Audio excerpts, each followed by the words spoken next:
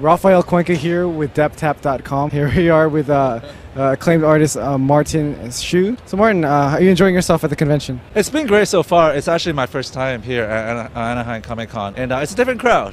But it's been awesome meeting folks in the OC, meeting new fans, making new friends, and that's kind of what these conventions are all about. Everyone that's been to San Diego would know it's a little hard to talk to the artists that you want to talk to. How did you get into the animating world? Cool. So I studied animation at Cal State Fullerton, and then right out of college, I was lucky enough to be doing some character art for this t-shirt company. I started working at Nickelodeon on a preschool show. One of the directors recruited me to Disney TV animation, and I just got off this fantastic show called Fish Hooks. Right now, I'm trying to do my own thing, focus on my own art, do some gallery shows. Ultimately, that's what drives you. It's your own stuff. Could you name any names or name any comics or movies even that would you say were your early influences? One of the biggest influences that I absolutely love is Hayao Miyazaki, and I even made a club.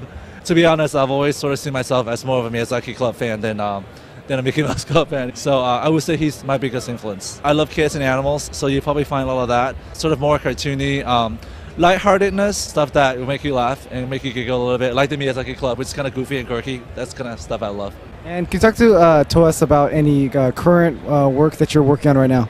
Well, I just got off Fish Hooks, and I have an art show coming up in Chicago at the end of May. It's a two-man show, and it's going to be a body of maybe 20 paintings that I'm doing of these sort of hybrid monsters.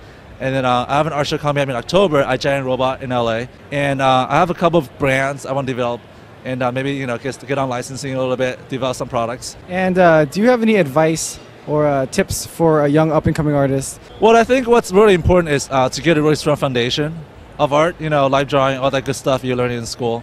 But I think also what's important on top of that is to keep in mind to do some soul searching. To really think about what inspires you and what drives you. What you have to say about your art. It's a great thing to work in the entertainment industry, but I think it's also really important to, on the side, to do your own thing, explore your own ideas. Just keep going. One day you'll get there.